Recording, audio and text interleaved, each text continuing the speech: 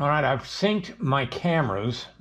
I've got two GoPro Hero 8s, and the one here that I'm pointing to with my thumb has been a little bit light in the coloring, or the exposure, really overexposed, really. And so what I did is I sat down and synced both cameras so that it matches the color on both cameras, so that there's no big change from the color on this camera that I'm pointing to now and this camera that I'm pointing to now, and so that it's not confusing to people looking at my video. Why is it darker and then why is it lighter? Time to play with some clay.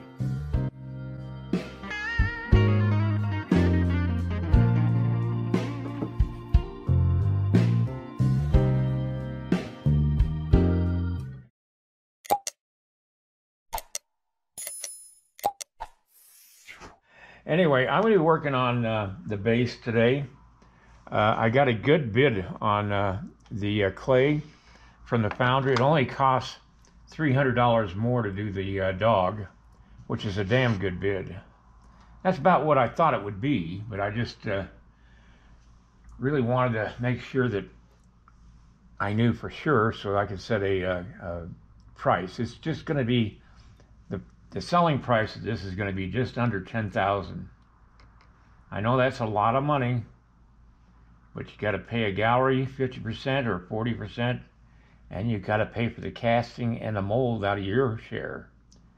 Now the mold is a one-time cost, and that's okay. I can handle that. But that means a good share of what I make off the first sale is going to be sunk right back into the cost of reproducing the first copy. And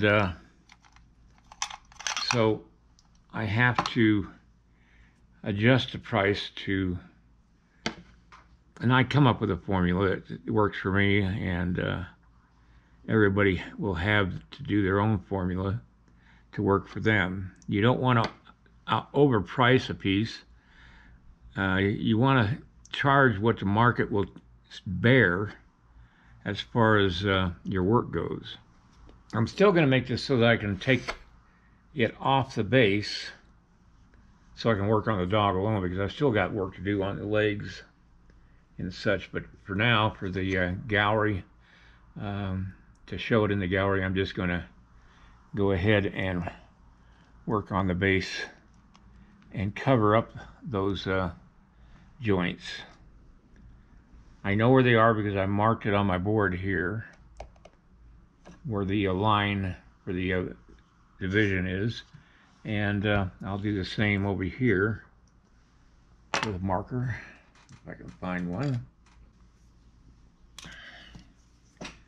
So I'm going to just make two marks, one for the main separation and one for the separation from the base on this side, where I put the extension of wood to fill in this right here. I'm going to have to cut some clay up pretty soon, and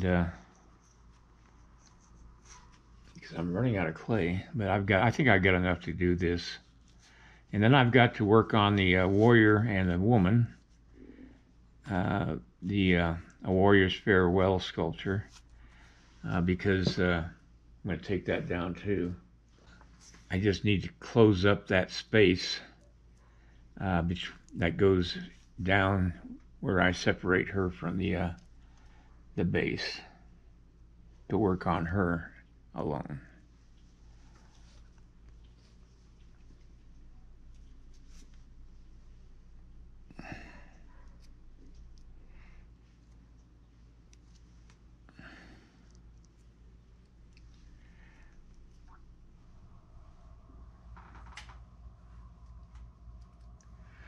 Okay, these rocks are a few days old, and so they're a little stiffer than I like. I'm trying to put the rock texture I put into the big rock behind the warrior and underneath the warrior. And the best way to do that is by building up the rocks again with some new clay.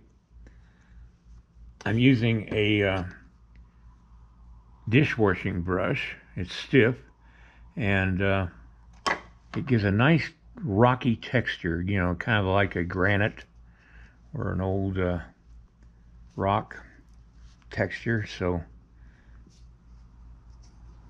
and I'm not worried about getting the rocks perfectly smooth. I don't want them to be perfectly smooth. I want them to have imperfections in them. And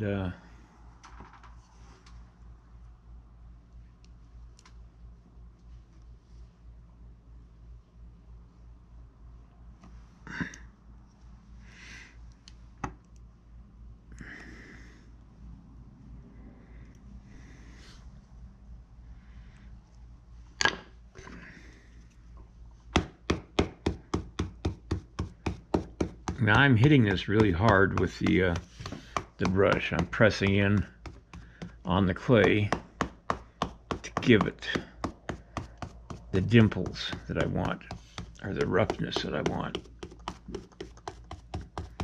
This will also complement the type of patina I will put on the bronze. I'm going to be doing a terracotta or rust patina, because I really like either traditional or terracotta more than I do color. I don't want to do a bunch of colors for the clothing. I think that's distracting. Although it works in some pieces, and some pieces it doesn't.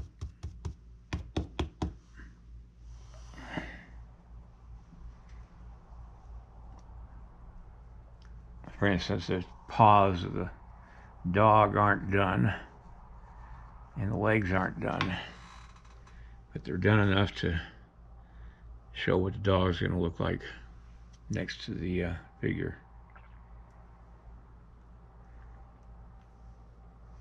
Now I'm just going to form some rocks, and I'm not going to worry about shaping them, just taking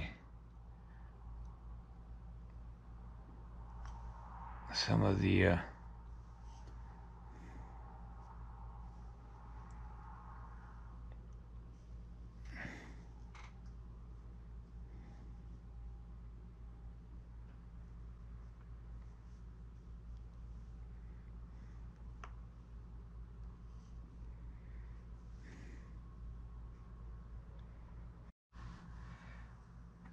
all right, I've put some fringe, short fringe, on the outer edge of the shirt. And that's just to break up that line of the edge of the shirt.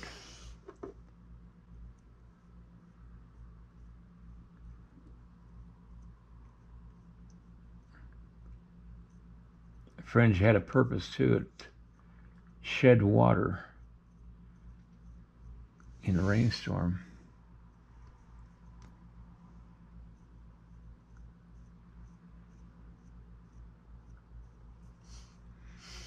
I don't want to get too detailed on the fringe, because if I do, then it will be hard to cast and will cost me more.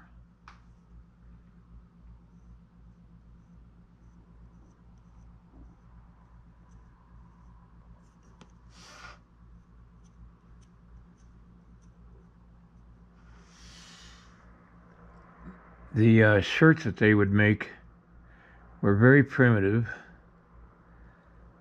They didn't have sewn up seams on the side. They were like a poncho. They'd fit over their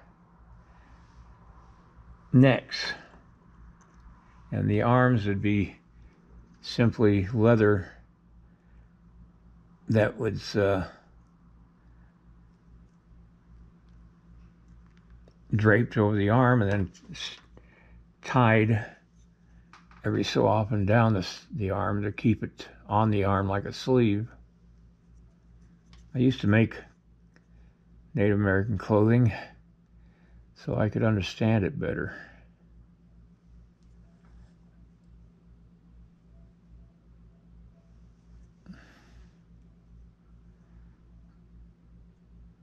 I used to make it out of chamois skin, the kind of leather you buy to polish your car up with, because that is about as close to the feel of brain tanned leather as you can get without buying brain tanned. Brain tan is very expensive. Very.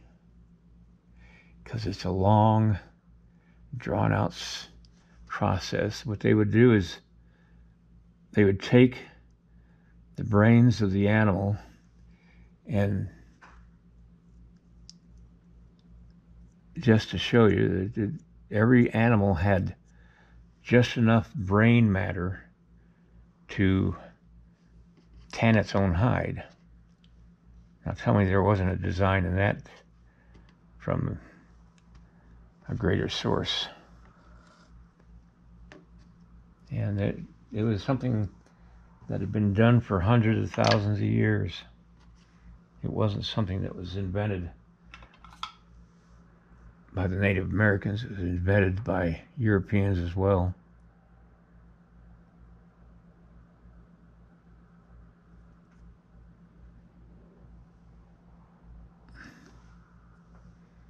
Just putting a break in the fringe to make it look more realistic.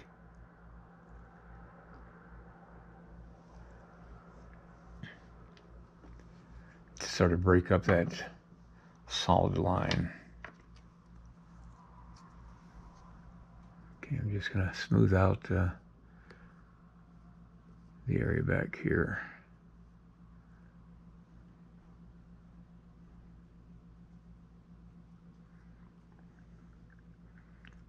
Well, this is going to be the last thing I do on this piece before I take it down Thursday. I'll work on the warrior and his girlfriend tomorrow. Give me a thumbs up and share my video. And then check out my instructional DVDs, the link down below this video. All right, see you next time.